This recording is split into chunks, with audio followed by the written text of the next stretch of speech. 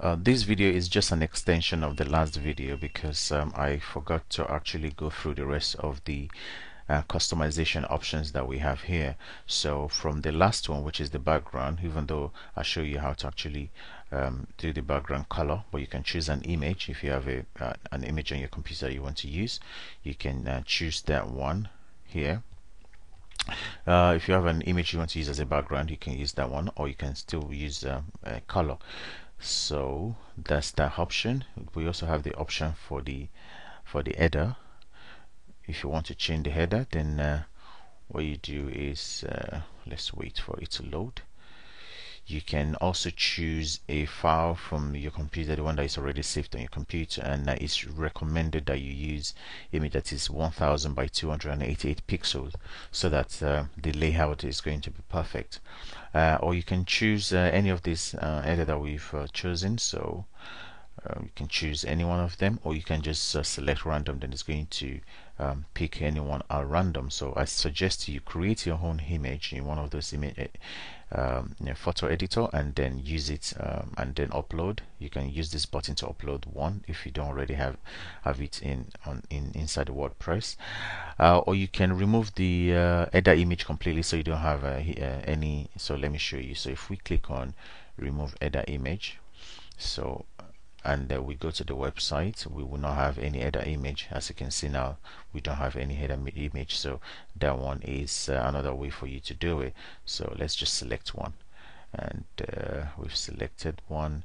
You can show header text with your image, or you can just show image alone. You can restore the original header text, the one that came by default. So let's save changes so that we can have our header image back. So let's refresh, and we have our header image back. So these are few options that you can make. Let me see the last the theme options. Let's see. Oh yeah, so this is another options that we have. Right now we have a black text over a white background, but you can also do the opposite, and then you can modify the link color. So right now the link color is orange, so we've selected to have a white text on black background, and we have a link color to be orange, and then currently we have our content on the left. So let's choose our content to be on the right, or we can actually disable this sidebar altogether. So let's save changes and visit our website to see the changes we've made. These are just some of the basic customization that you can make without, and as you can see, it's not really pretty, but you get the idea. So you can mess around with this, and you can create something beautiful out of it. So if we can actually change our background now to be white, so let's change background color to be white.